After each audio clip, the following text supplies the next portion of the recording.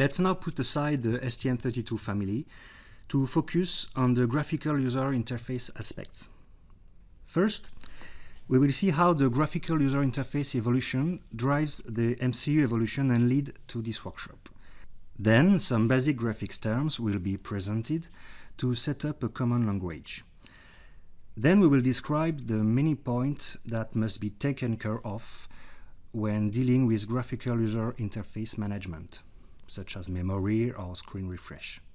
And finally, we will get an idea of how graphics library can help in this task.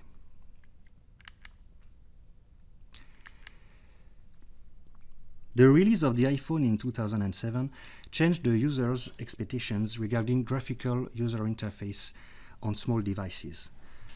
The result is that as soon as a 5-inch screen is involved, user expects a smartphone-like graphical user interface, with full colors, touch, animations, etc. In terms of graphical quality, users expect bigger display size, better display resolution, nice icons, and state-of-the-art animations, such as the cover flow, for example. The user expects the same experience as on smartphones. But this means a huge resource on the microcontroller side. Also, some hardware acceleration becomes mandatory, and the content creation and design also becomes a key aspect. However, even on smartphone interfaces, 3D rendering is not required. 2D graphics is sufficient. Speaking about display on everyday devices, the trend is now moving from optional monochrome displays, such as 7-segment displays that we can see on alarm clock, for example, to dot matrix display that can be seen on also alarm clock, but on elevator screens or toaster screens, for example, and with limited interactivity and most of the time physical keyboard, buttons and knob.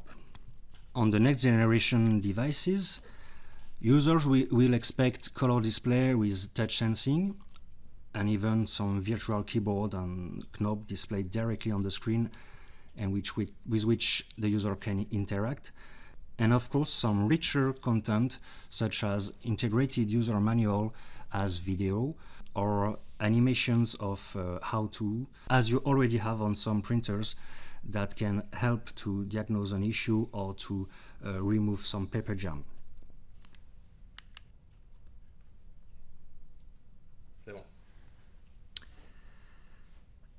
Since no specific knowledge was required for this workshop, we must at least present some basic 2D graphics terms that will be used during this workshop.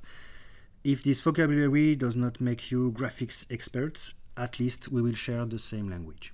A pixel is the smallest element of a digital image. Pixels are usually rectangles, but are only associated with a color value, not a size.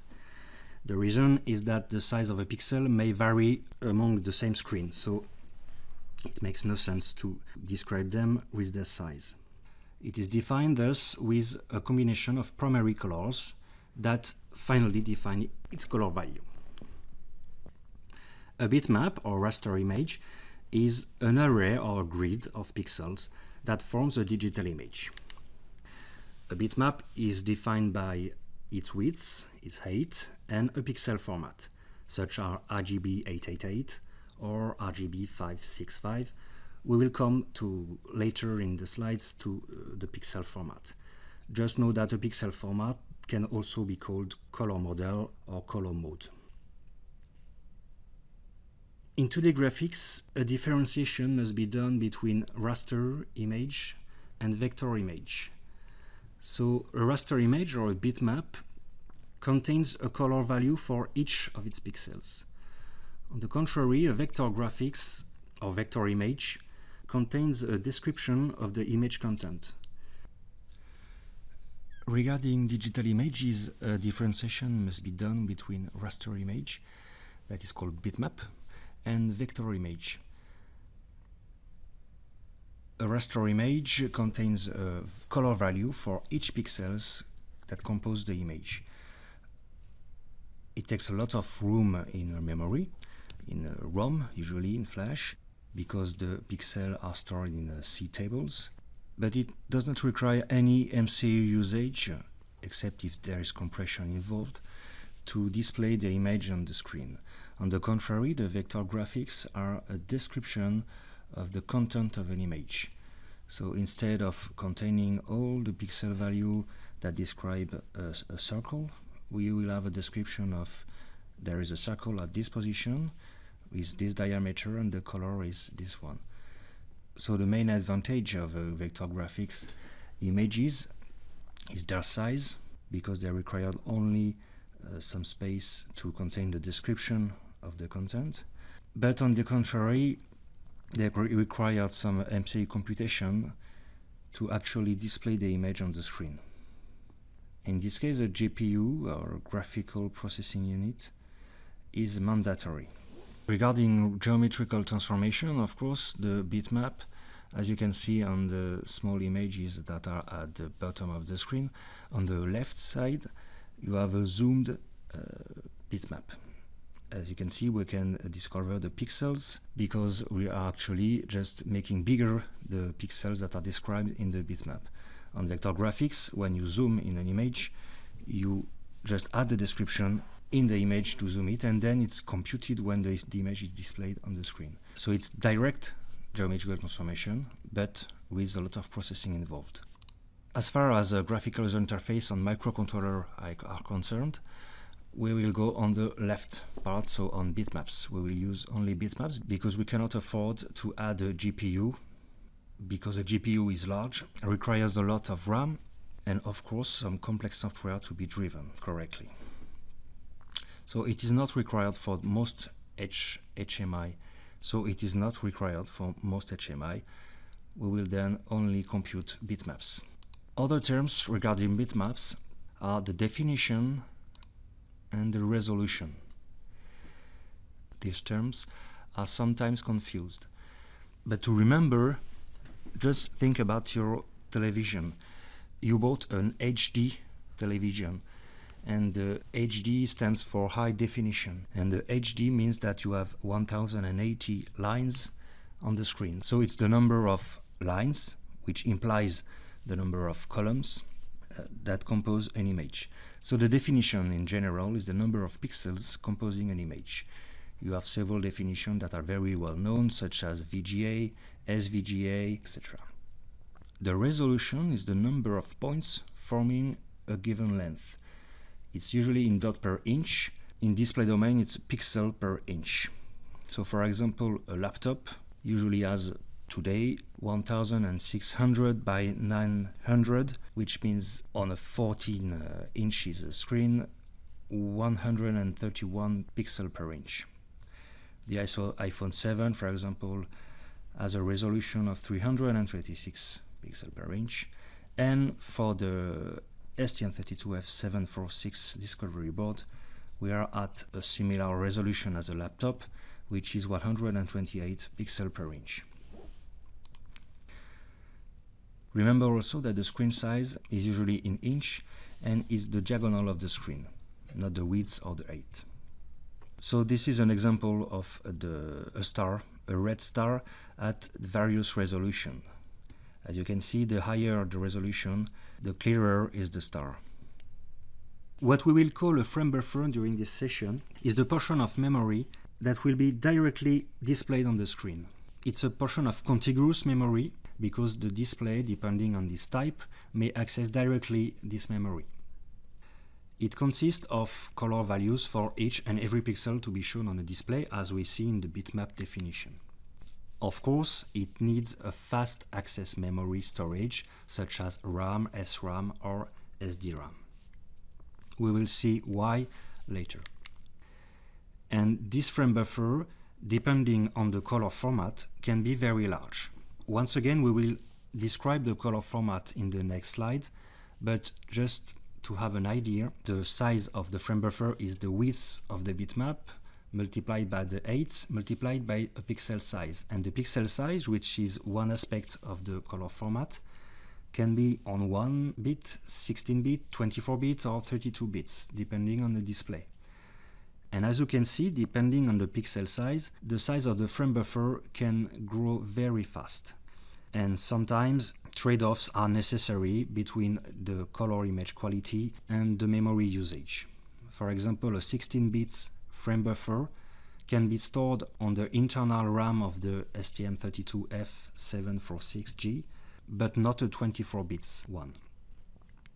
The display cycle is the set of operations that leads to the display of one image of a graphical user interface. First, we start with the graphical element of the graphical user interface, such as button, text box, images, and a ST logo. In the first step, we fill the frame buffer by composing graphical primitives. A large memory area is needed to store the input bitmaps, but not necessarily a fast one. So the flash, in this case, can be used to store the input images. The frame buffer is refreshed at what is called the rendering rate. In the second step of the display cycle, the frame buffer is sent to the display. In this case, the refresh rate is fixed by the display itself. Most of the display are required to be refreshed 60 times per second. So keep in mind that the refresh rate, which is here, for example, 16 Hz, is higher most of the time than the rendering rate. As we saw, the frame buffer may not be refreshed as frequently as the screen needs to be. That's why usually we introduce the notion of double buffering.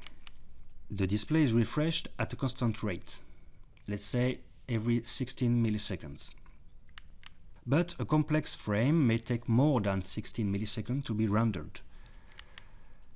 The idea is then to hide the next frame construction using a second buffer, while the current one is sent to the display. The buffer that is sent to the display is called the front buffer. It is sent whatever it contains every 16 milliseconds. And no writing is allowed in this buffer while it is displayed. On the contrary, the back buffer can be filled during the screen display to prepare the next frame. Let's see an animation to understand why double buffering is needed. Let's take an example of an image viewer example.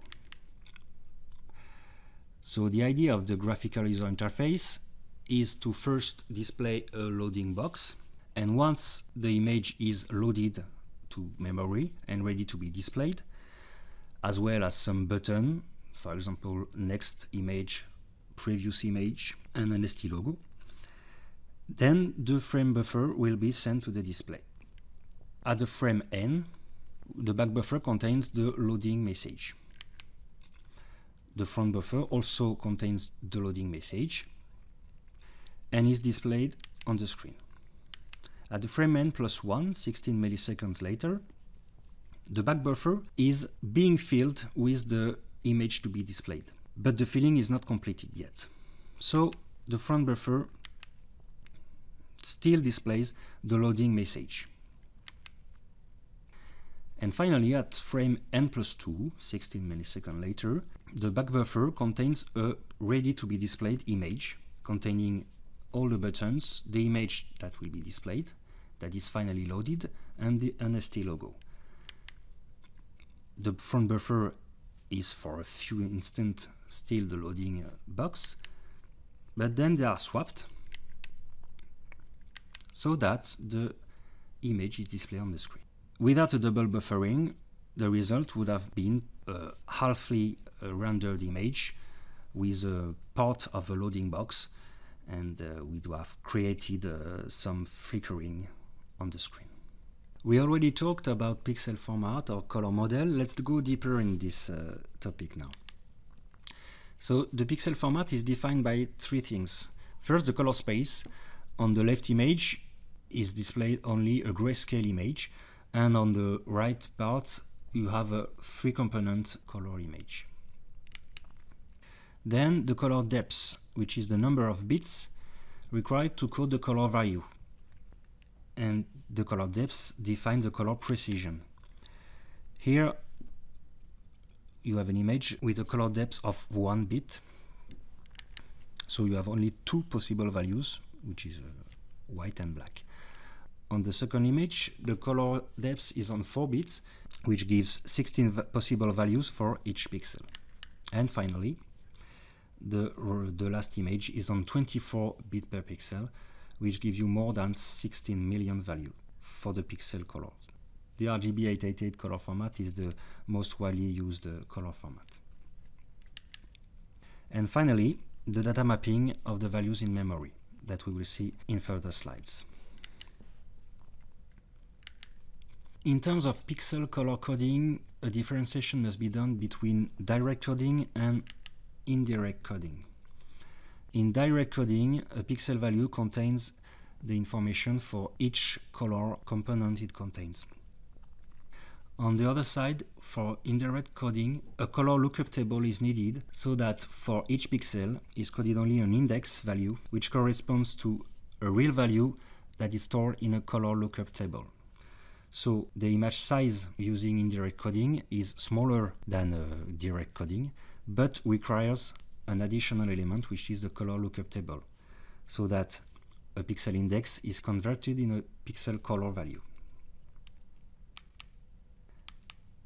This is an example of a color lookup table, so indirect color coding, only on 8-bit value. You could expect that on 8-bit value, as I mentioned previously, that the image will look quite ugly, but in fact, as you can see, it's perfectly clean. The reason is that only the required color are coded into the lookup table, which is displayed on the right. But this color lookup table contains only 256 colors, so it's quite small, but it's dedicated for this picture. You cannot use it for any picture. The alpha channel defines the level of transparency of a pixel. The alpha channel is the A that stands in the RGB 8888. So RGB 8888 means that each component, transparency, red, green, and blue, are coded on 8 bits. Each color component ranges from 0 to 2 power 8 minus 1, which is 255.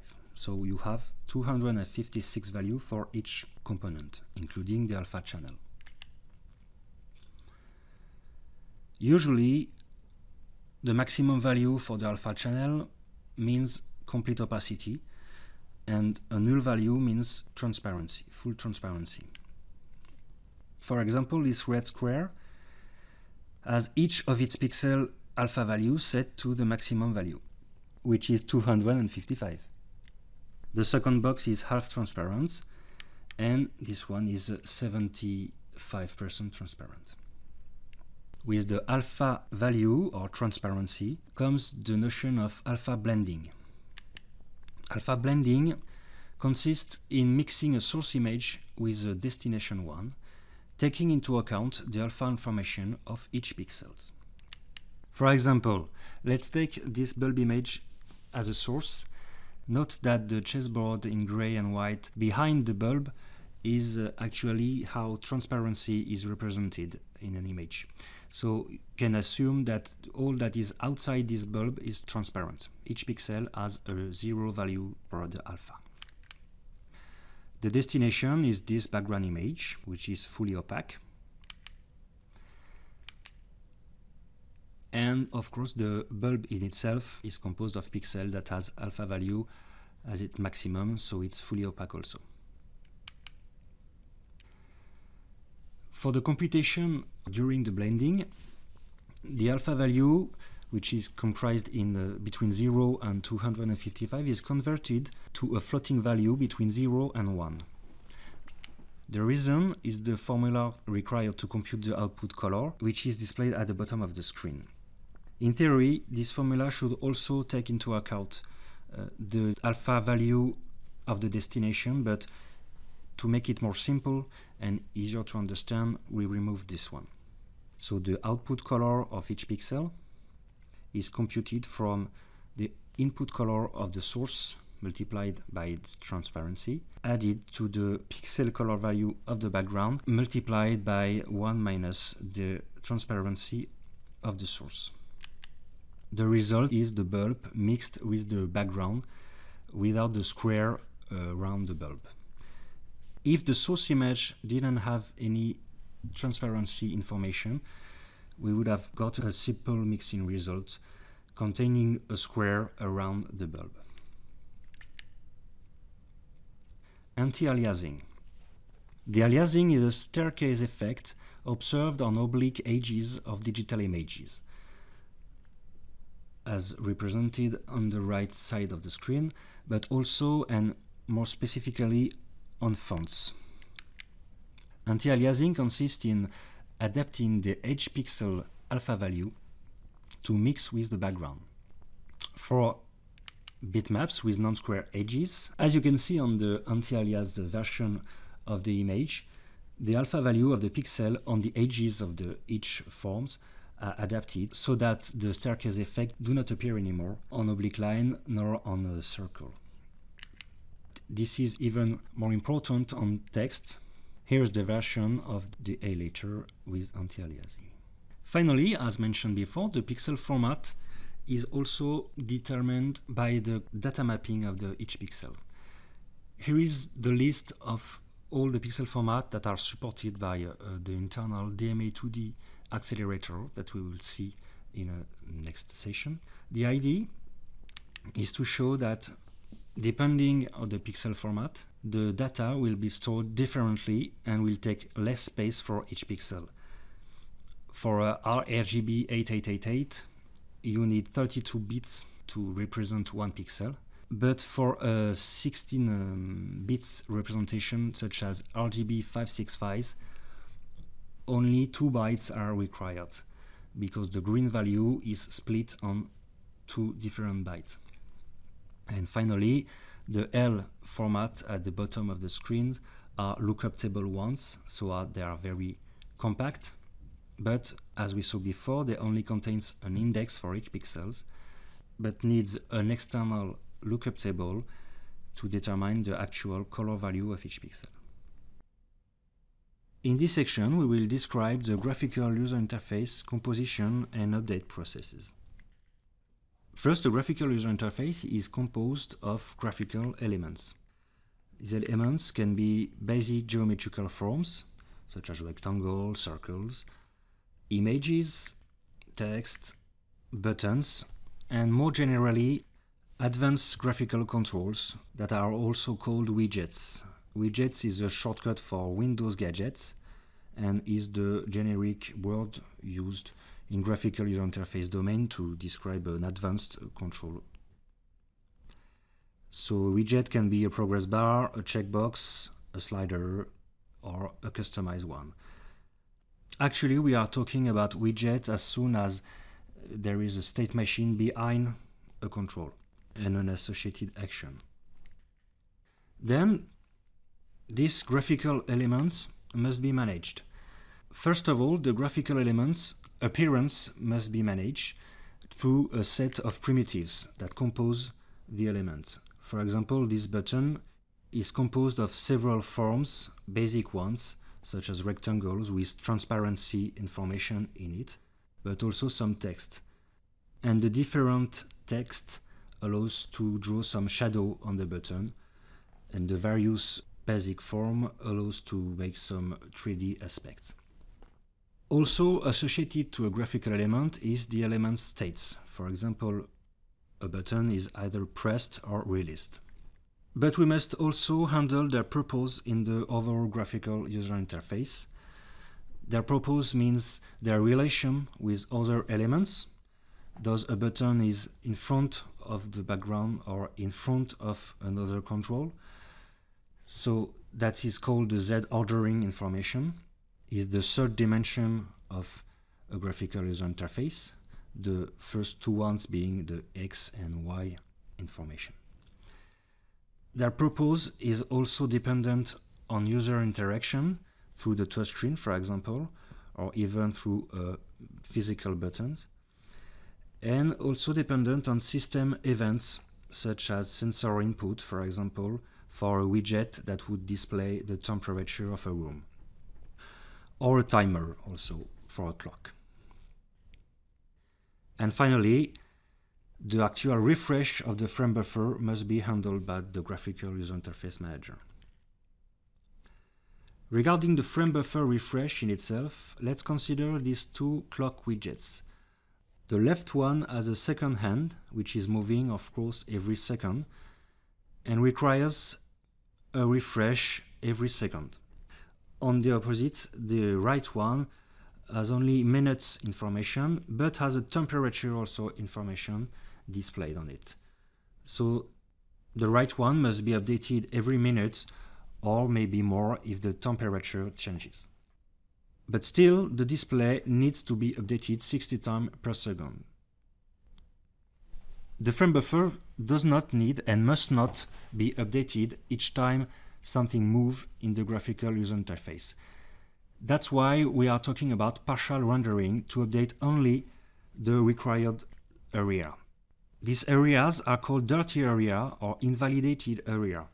For example, for the clock widget, when the second hand moves, only the part that contains this hand will be updated, not the rest of the clock.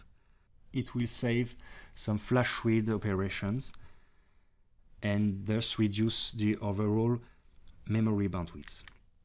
Further, objects that are hidden by other objects do not need to be refreshed in the frame buffer.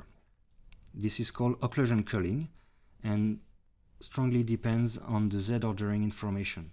For example, here with the background on the clock widget, the background does not need to be read entirely from the memory, since it does not need to be updated while it's hidden by the clock widget. So from the graphical user interface logic to the frame rendering, there is a lot to take care of when managing a graphical user interface. Fortunately, graphics library handle most of them almost seamlessly and efficiently. ST has a partnership with three solutions: Airwin from Seeger, Embedded Wizard from Tara, and TouchGFX from Dropner. These three solutions propose first a framework, which is composed of ready-to-use advanced graphical control elements that we call widgets, an environment, which is usually object-oriented. This environment allows to handle the position and size of each graphical elements of the graphical user interface, but also to handle the graphical elements connection to other graphical elements or to user-based interactions.